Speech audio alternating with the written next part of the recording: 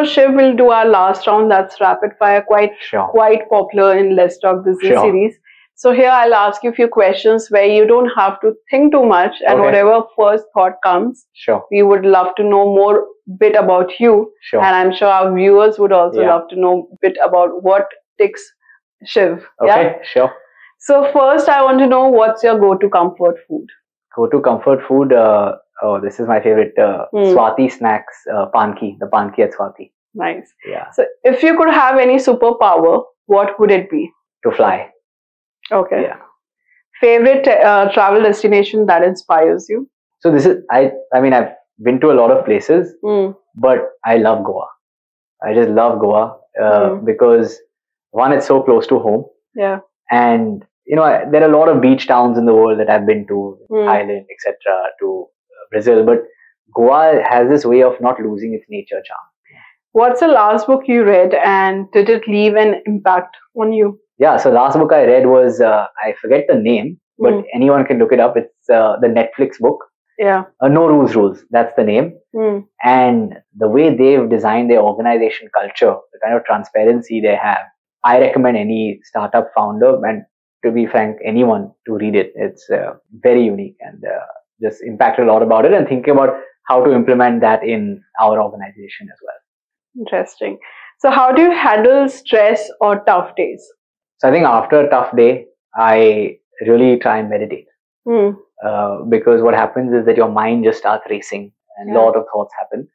So I think meditation is a practice, and I use this app called Waking Up.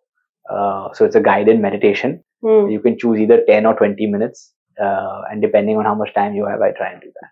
Nice. And any quirky habits or routines you follow? I've picked up this new sport called paddle.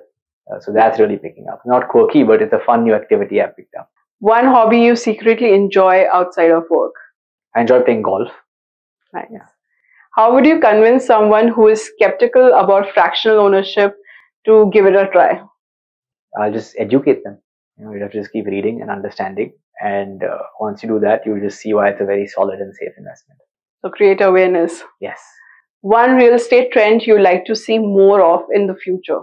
So not relating it to my business, because that obviously is there, but I think the smart buildings, which I was talking about, I'm very fascinated by all the various things that are possible. You know, smart buildings, smart apartments, smart houses, basically the IoT part of real estate. The most unusual thing someone has ever wanted to own a fraction of? I wouldn't say unusual, but I think there are a lot of people, a lot of companies that are, you know, you can own fraction of art. You can own fraction in, you know, when the whole NFT craze happened, you can own a fraction, or you can tokenize and own a fraction of a video clip.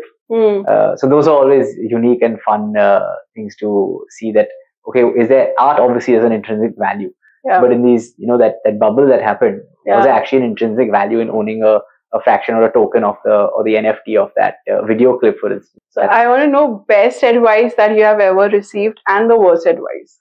Yeah, so my father used to say this to me when I was much younger. You know, every time before going to exams, and to be honest, I did pretty well in school. So I think that advice helped me. So he always says, just be cool, calm, and collected. That's a good advice. Yeah. And the worst advice? Worst advice, I don't know. It's not necessary you must have taken it, but when you look back at it, you might chuckle that this kind of advice also you received. So not the worst advice, but I see a lot of people just say that, oh, go with your heart, etc. But sometimes you have to use your head and be sensible also. True. A motto or philosophy you live by? So this is, so in fact, I'll give you the story behind this. So at HBS, I graduated from HBS. So on your last day of class, you know, they ask you to write a letter to yourself that you'll open in your 5-year reunion. So I just had my 5-year reunion in May. And, you know, most people had written long letters, I hope that you reach this stage, etc. I just had 7 words or 8 words written. And it was like, no regrets, don't overthink it, it's just life. Nice. Yeah. So any particular entrepreneur you admire and why? I admire a lot of entrepreneurs. If you had to name one? But I think I admire Elon Musk a lot. It's very smart and just great work ethic. Okay, and one misconception about fractional ownership you like to debunk? One misconception is, in a way, people think it's a new age concept, but people have jointly been owning property for the longest time. It's just technology that's enabling it in a more easier way. Luxury penthouse in a bustling city or a cozy cabin in the woods? No, I love cities. So luxury penthouse. I like the action. Yeah.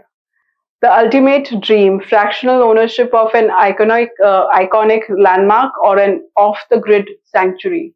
I think sanctuary.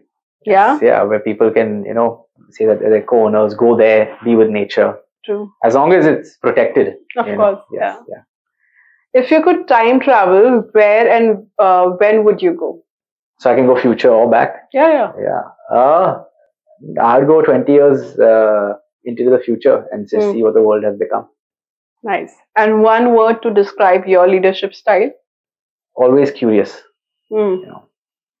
And advice you would love to give or would like to give to the aspiring entrepreneurs who are planning to get into real estate market, what it would be? So advice to give entrepreneurs in general is that there are highs and lows, but you just have to keep moving forward, just one step ahead of the next.